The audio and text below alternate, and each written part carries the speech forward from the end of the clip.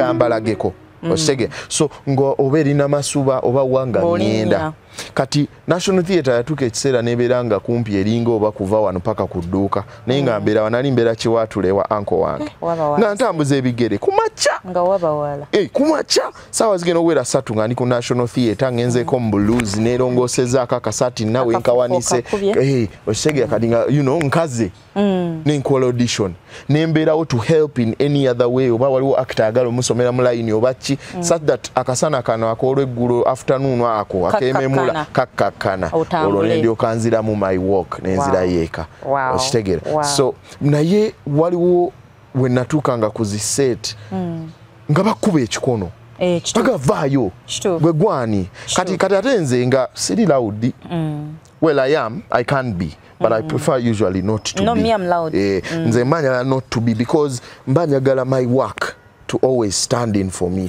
Era the campaign Jenalindo Chinze for actors was called Solo Act. Let the act speak. Tigwenga tona yogera chokola. So there were waliwo yansindi kanangamba gweva wano. Konze lwachi. Nti toli professional actor. Who's a professional actor yaliwa? Who's a professional actor? By then hostel was a big deal. Naga fetuli mu hostel. Nesirikane nga ate muna. Patrick in the car. You know? Eyo tuveyo. Yeah. Then omulala I had gone to try out for a certain role. Kati nga ntudde mu nyumba balina house. Nga ntudde mu nyumba kuba wabweru waliwo akasana. Oli najja nangoba mu ntebe. Entebe zaali nnyingi. Nangoba na you're not supposed to sit here because konze lwaki nti you don't work here. Wow. Nangamba ochimye eki. Nangamba I'm here to see. No. Actually I've never played an extra. Hey, that's beautiful. Yeah. So ne mugamba nti nze kulaba director yampise nanga abagala okulaba director batula wabweru nga twali katebe nga kasana kaliwe kati kabalaza era natula awo kabalaza paka director be yajja nantwala munda atera bamumpa tukole feno audition tugenda ovaawo nga nsabye namba yange ambuuza how do I do it bichi nga yerabidde nti yabadde angobaganya. Yeah, so Wow. Yeah. I don't have that patience. I don't have that patience. Oberoze kulaga. So it's okay. Oba bakulinyeko, oba bakubye, let them. But when the chance comes, want to lageko. That's where you will show that. By the way, I have something in me. Yeah. And for me, I am a very insecure person. I have a lot of self-doubt. But the only place where I have no self-doubt at all is when I'm performing. Do you prefer stage to film? Yes, I do. Why? Unfortunately, Tulimonsi whereby stage died out. I don't know why. So we don't get so many opportunities to act on stage. But stage is powerful. Even world over, this is known. The best actors come from a stage background. That's why the best actors are from countries like Russia, China, Korea, UK, because they have a very vibrant stage thing. Era actors anya ku stage omulabira ku screen. It's different. And for me the thing Yes, and for me the reason why I love stage is because of the intimacy I have with my audience. Wanoja kun recording omaleno omwaka mulamba. You are good in Merchant. Oh, you watched? I did. Oh, thank you so much. Kati echo because when I capture the audience, nchi feeling at katimbaina, you can even hear a pin drop. You know. If it's sad, they will cry with you. If it's funny, they are going to laugh right there and then. So that intimacy, only the stage, only theater can give you that, which is amazing. Which is beautiful. Yeah. Okay. Ozanye n'abazanyi bangi. Muzanyi kigobera onogamba banange. Ono muzanyi mpulira njagala kukola naye. Ne woba akolako neganze wenkola naye siko. Yeah. Muzanyi ki? That will be Michael Junior Wawuyo. Yes, Eda, from the first day we met up to now, for me, he's one of those people that challenges me. Era bwemba nkola amba mulindo oza Michael ono naye ali somewhere akola. Chendi mukola, is it going to be worth it? If they put the two on the scales, like I have to measure up. For me, he's a big inspiration. To you? Yes. Wow. Yes. Speaking of inspiration, who inspired you, by the way? To be an actor? Yeah. To be an actor, it was Philip Seymour Hoffman. Philip Seymour Hoffman was not your typical Hollywood type.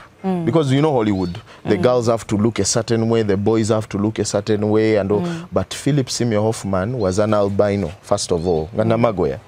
He didn't have great hair, he didn't have a great beard, he was kind of fat. And when you compare the Hollywood handsome Banyabo, but there's a time I was reading about him, Nagaman, the very first audition he ever did, the person came and told him that toy same. Wow. Not because nti toward them good, but because you're not what we are looking for. Naga, but the day will come where we are looking for you.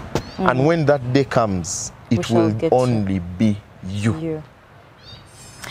Ladies and gentlemen, Pretty's Kitchen for your best food, and my makeup is by Salwa Mutesi. Gazaland, you can always pass by. Then Twina Kabanda Photography, you can always do the same. Sam and Nelson on camera. Tuchagendela Dalamazo. Before we get to our beautiful games, Njagala Kuboza, what have you achieved so far?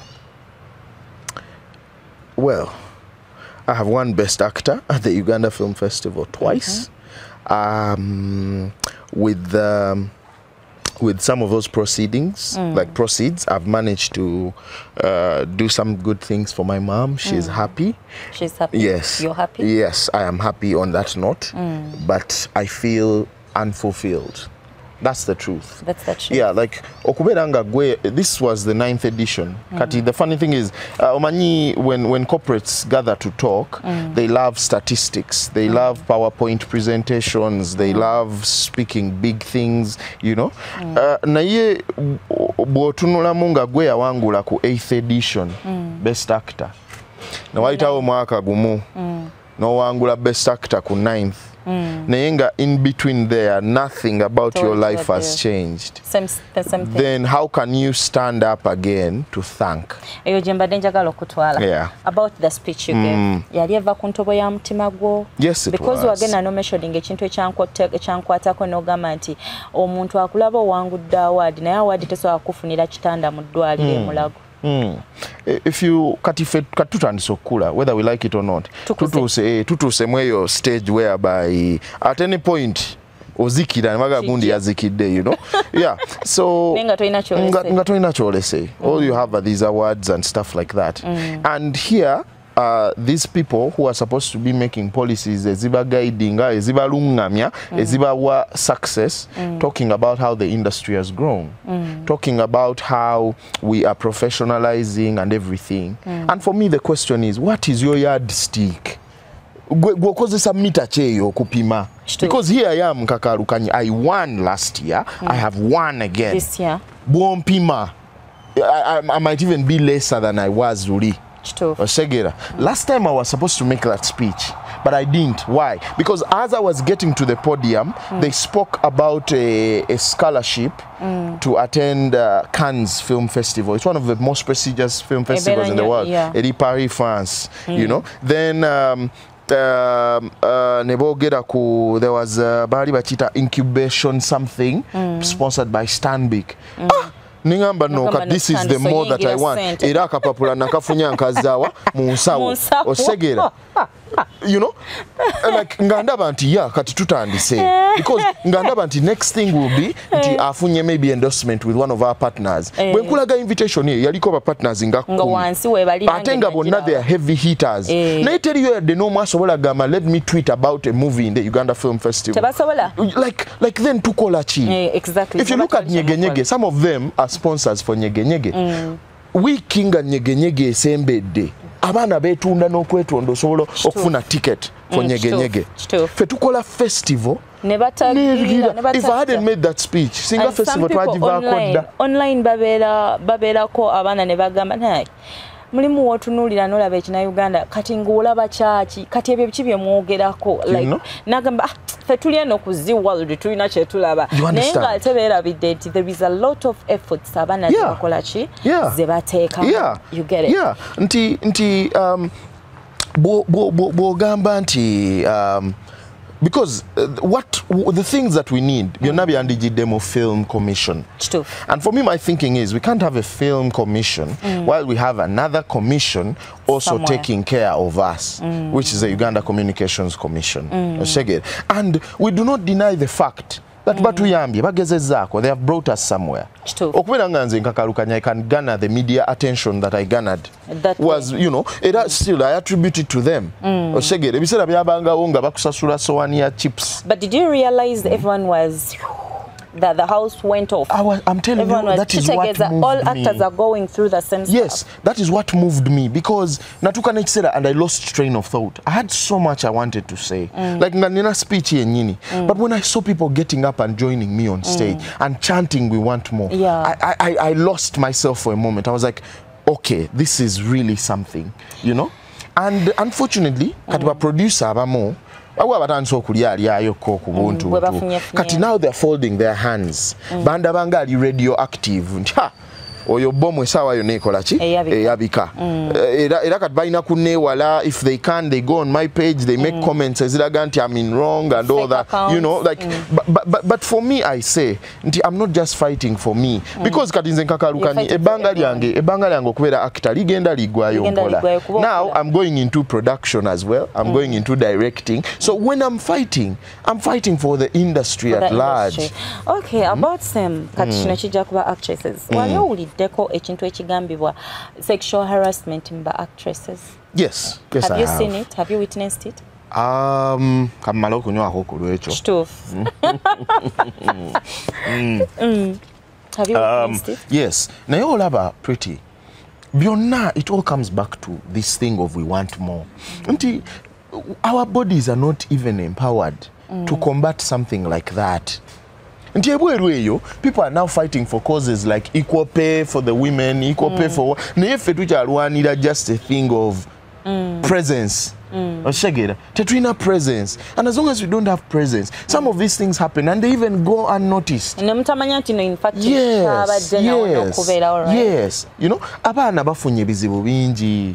Ochegera abana bafunye bizibu bingi ngovude ne ku harassment bichi, but ngabikoma and they're just, you know, swept under the rug. I have like 3 friends in that in the film industry. Omu yarwala outers katazimutte.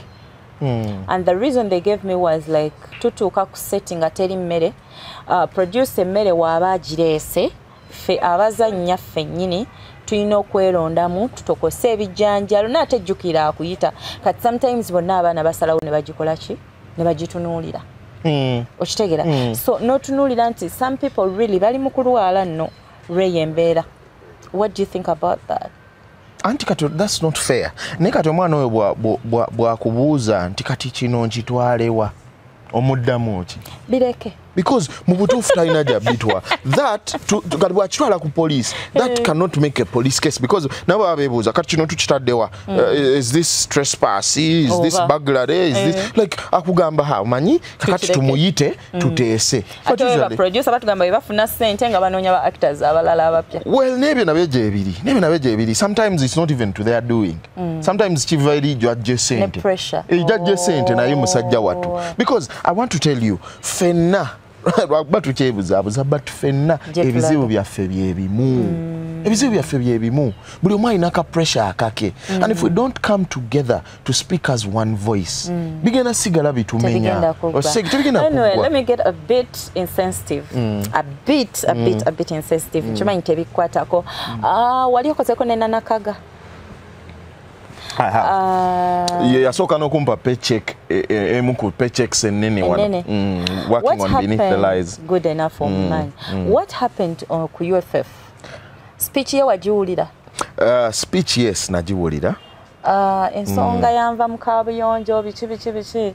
What really went wrong? I don't know, because so many people look up to him. That's true. She's up to her, rather. That's true. She's quite an icon in industry. She has tried to promote talents, bichi. But honestly, I also don't know. I don't know what happened that day. I don't know. Because her speech, then she was shouting on top of her voice. Because she was here, what DSO say. She has got different nominations, right? And there was a nominations. Actually, I think that night era yafuna bbiri.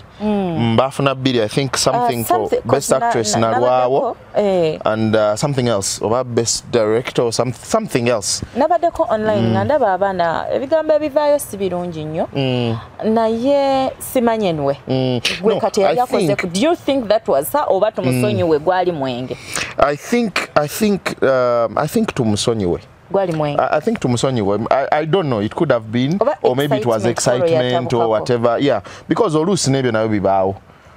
Naye nga one thing I know is that she will keep her presence, showing it into the industry. Kuba ye, as she has been consistent, she has tried to, mentor people. I don't think chemanyi bali ku set somewhere. So yeah, it could have been a mishap. It's one of those things that happen, and you're like, okay, kale chibaddewo. How do we go forward? Exactly, yeah. Patrick, neyanziza nnyo mukwano webale nnyo kujja. Kale mpulira njagala nkuwa ekirabo kyange kino. Nga neyanza. Nze ngaba ebirabo. Nze ngaba. Nga neyanza. Nkikuwadde kitwale. Neyanza nnyo mukwano. Kale, nekansooka nzijjeko ekimuli kyange kyo njagala nkulekera eby'omunda. Amina. Neyanza nnyo mukwano. Ladies and gentlemen, this is the time we all always wait for. Agenda kuba alondamu obuntu wenga munana bujja kuba bumumala. Tusome ebibuuzo wano tubiddemu atubuulire over, because this is just a game to relax your mind after a serious talk we've had from top. Sicho blonde mnana njagala laba wogwa era asose yellow ana asose blue blue ye kala yange asose yellow 4 wedira chipachi ni msajja wanchima mubaba mange 7 8. Okay. Tugenda kukola ki? Tugenda tandikirawa. Mbusumulule? Kamu kosooka kosumulula ke tusoma. Asooke bulu kuba ekala yange. Katulabe. Ye best color. Bana banamutegekera birthday mufulaba balloons za blue 27 gwengo otandikidde. Si 21. 21, yeah. Kituufu. Mukulu. Spell these words below. Psychology. Mtandike kati? P S Y C H O L O G Y. Psychology. Enthusiasm. E N T H U S I. Enthusiasm. Hey, U S I M. Enthusiasm. What do you A? I've missed an A between a U and something. Yes. Okay. Psychiatrist. Ekibange nsoka kwetegeka kyoga. P S Y C H I A T R I S T. Webuse S. Mbuse S. Okay. Then therapy. T H E R A P Y. Encyclopedia. E N C Y L O P E D I A. Obsquicious. Okay. OBS. Obsquicious. Q U I S I O U S. Ovulunze kino nodda ne mukati ketutuddemu. Hello. Chimpe trouble. Soko chimpe obsquicious. Obsquicious. Where did I mess up? There's no Q. It's a C. Kutegera ku OBSE. Okay, fine. Okay.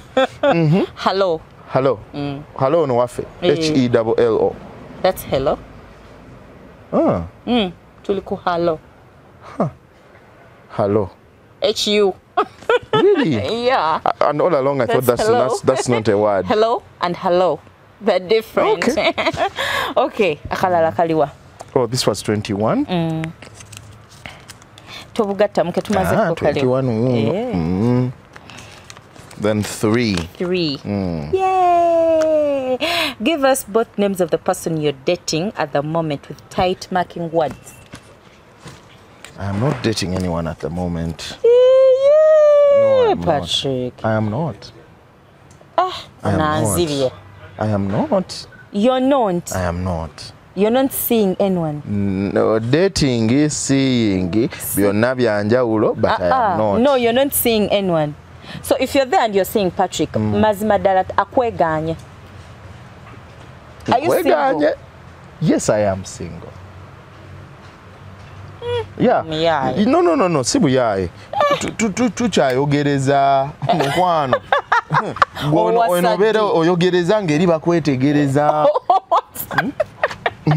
Ogenda kuwasa dise. Okuwasa. Ndaba otuuse. Yeah, mu butuufu bwo ntuuse, but because of because of my goals and ambitions, sinaba kutuuka. Kubeera ojja mufuna agende. Yeah, I think. Sinaba kutuuka we nina kubeera. Okay. Leta akalala. Yengolonze bwangu bwokka 6. Number 6. Which female celebrity would you love to smash?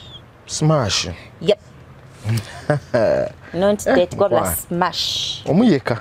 Omu. Oyinayo bameka taata. Tunnyonnyole bali bameka. I think my biggest crush is on Brandy.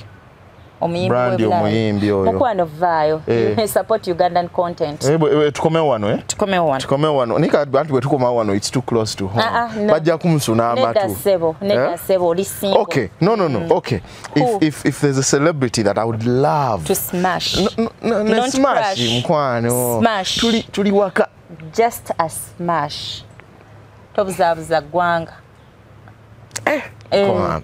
Yogere erinnya. Kwano. Kwashitondeka. Tukulize. Okay. I think it would be Stella Nante. And for the reasons. Stay. For reasons. Toyongera kwa reasons. No. Stay. Bawe bwaba tulaba. Amanye lwaki. Omukazi gwalina mulungi. Bana bajja kunsuna amatama. Stella is mukazi mulungi nnyo. Kama Katonda. Ayine eddoboozi. Ayine eddoboozi. Nakola naye mu manyi. Ayine eriiso. Ayina kkala, ayina ebitumbwe. Ayine ebitumbwe embadde tobyetegerezanga. Naye omwana ayine eddoboozi. Ayine eriiso.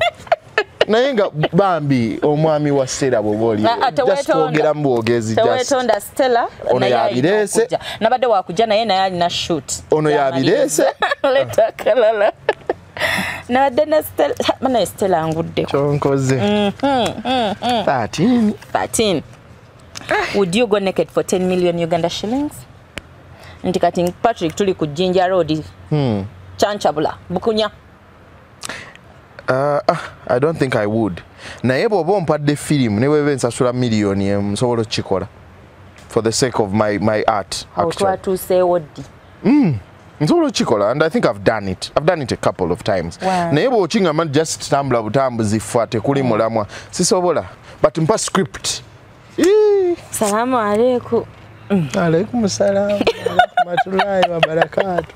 Okay, let's kalala ingolonze bwangu. 7. Number 7. Stand up and give us your traditional dance of your tribe. Yimukatato chenchebule. Wafanti tuzina maganda. Sikulina mbuzi. Wafe tuzina maganda. Chenchebula. Tan. Nyimbechi. Chenchebula over. Toba munange nnyo kubanga akoe ne jjajja kajja mwagala ne jjajja bwe nakolanga akantu konna akamusanyusa nga nchencebuliramu kati so ako kangu tutandike tusumulule chenchebula ekyo okola ki mukulu mama nyabu chenchebula labachima nkumaze seba manyi inamu okwefukula ebadde chipa kubuzeeko kaliba era kubuzeeko kaliba. 14. Number 14. Have you ever had a one night stand? Have you? Oh yeah, it's one of the things I did at campus. Experience. Iye bidalango bedali tubyongerako. Tuleke namwe. Okay, how was it? It was good. Really? It was good and I was still omanyeje myaka joko experimenting naye kati so I tried to get more than one night stand. Nebangoba. Same person. Yeah. Nebangoba. Were you drunk? Were you sober? No, we were sober, I think. We were sober. Maybe a bit tipsy. Lecture room? No. To have out. twava ndoza yali bayo agita phase 2 ngekyakuba yeah so you know naye yagana kati nze nanyumirwa nnyo nenjagala tukole a second night third night ne bigana kuliko wano party eri singi maze okay why what why did I have it or why did I do it I was in the experimentation age nga you know peer pressure and all those things nga you really bibawo kati nga let's say last night munamwe yazze banaita okono omuwala mwenane mga oh gayi waffe kati nga naye bwofuna akakisa nawe boyaga naye bakubireko ku ngalo nti gayi waffe ku Livingstone Hall. Okay, everything is done. How did you feel? Are we done? No, Charlie Chibuzo, how did you feel about it? It felt great. It felt like an adventure I would want to go back into. That's why I kept on asking. Yeah, it did. Yeah, we did. We had protection. We had protection because Wadiama Kenerenga Baziba was a free. Over pink. Never gamba butono Patrick. Tebubatuka. They say they are small. Kati ojja tunyonyola. Mukwano mpadde challenge. Waka kati bwe kugamba nti anze sayina buzibu. Otandika okunda babu. Kyoli mutono. Osegeera. Ndoza naye kan supporting nga tebututuuka. Oh my goodness. Gale, leta kalala kabulayo. Kabulayo bubiri. This is 11. Would you date someone older than you? Kumyaka tutandikira kumyaka 8 oba akale tutandikira kumyaka 5. Ekikazi kizze kina sente. Can you? Na ekintu ekyo nakirowoozaako. Ngoyagala mukwana? No. Nakirowoozaako because there was a time, waliwo time which are trending ennyo nga kumpi almost every day ku social media waliwo omuntu eyawasiza oba omuzungu omukulu oba ki. Nange nekyozaako nenga naye if it nga amatala gantunuulidde ago nkola ntya. Because first of all, I'm the kind who is very attracted to intelligent ladies. And I've realized that actually sometimes intelligence tebera like bongo nti wazaliwa nabo, but experience kati omuntu omukulu abo baba ne experience nti omugamba ekintu nakunyonyola in a way that nawe mulino oga mchalo no mugezi. So I think it's one of those things I wouldn't rule out. You never know. You never know really. You'll never know. No, you can never tell. Okay. Sorry about that, guys. I want to remind you Tulina Shoko Tagi TV. We are going to be doing promotions for only those who watch. Tugenda kuba tugaba hampers, different hampers. Tugenda kuba tugaba baby love. Anytime soon genda okampinge ku social media platforms izaffe. PRETTYCORNER Studios is bringing something beautiful for all of you. Tuli ku YouTube nga Hotel Drama Series Uganda. Osobola kusubscribing and like and no watching because buli wogatako view or supporting the katende no supporting ne bane bakola nabo. Leta kasembayo. Nga weku. Why won't oneka no?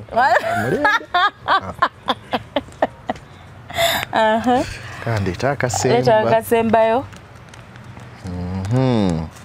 Yenga ke kutenyo kano kaline ansaze kalina. Mukama nga mulungi bana. Ansaze wanze mwebuze kange chenjagala.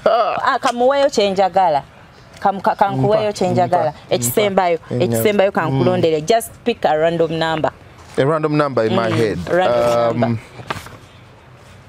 Did we what was it? 24 is my birthday, so Tetujirina. Okay. Then let's do let's do 15. 15. Hey, do you fake life on social media, or that is you? Whatever you post. Whatever I post is me.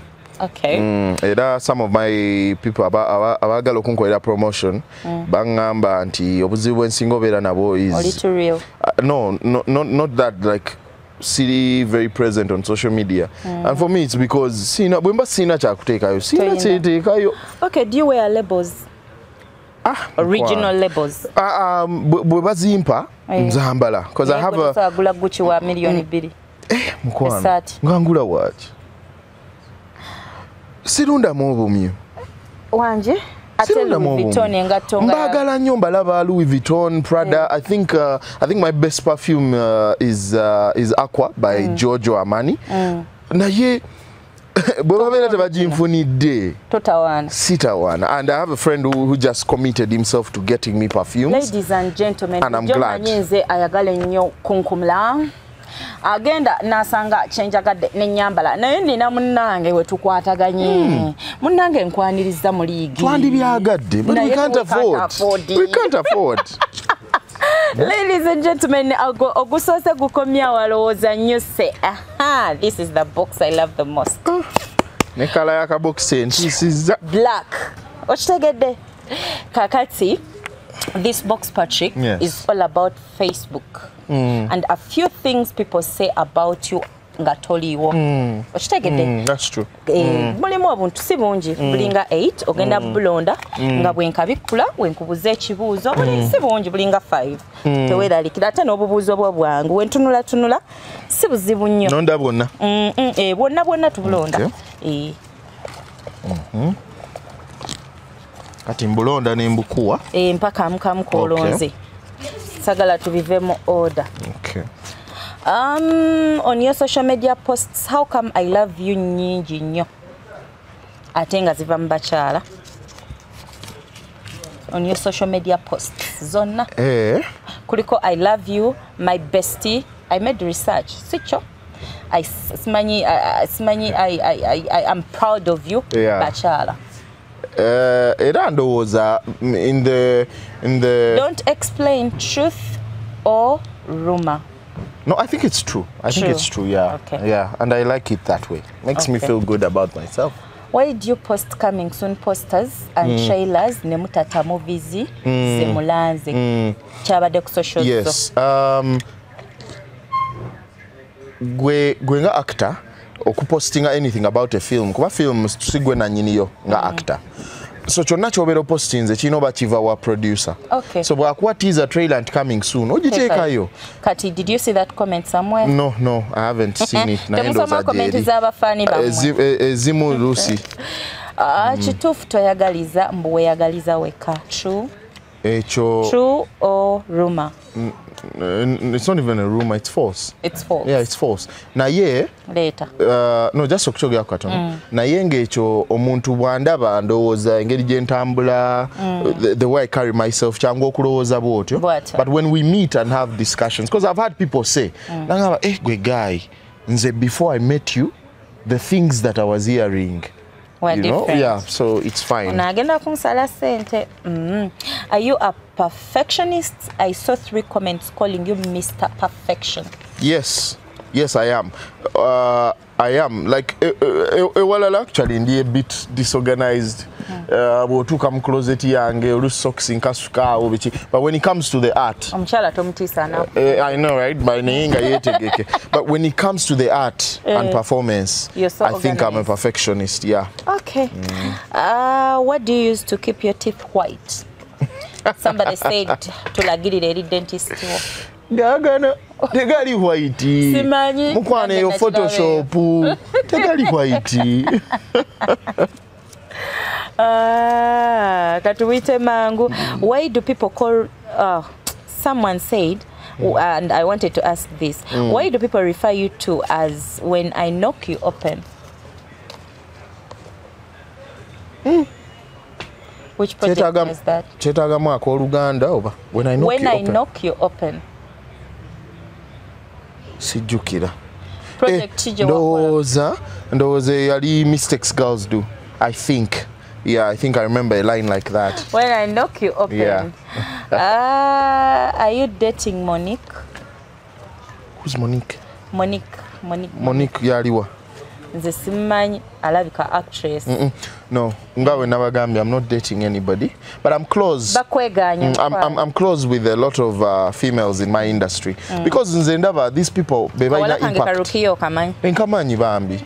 Nkamanyi, oh, she's a darling. Kaine fujo, but she's a darling, yes. We want to see you in Hollywood. Mukulu abantu bakoleko. Amina, inshallah. Nayenza ate kyenandyagadde is Hollywood okujja wano. Ne bantwala. Nayenza ogendayo. Nga tuli ku kasembayo. Onansaze ensawo. I enjoy your movies but you cry a lot. We need some fun. Yes. It's one of the things that I've committed to doing because when people are telling the Ugandan story, I don't know why the Ugandan story is yanaku. Abantu abasanyuka, abalya life day in day out, you know. So I feel, and I've been talking to certain producers about this. We need a Ugandan romantic. Come follow me. I'll take time.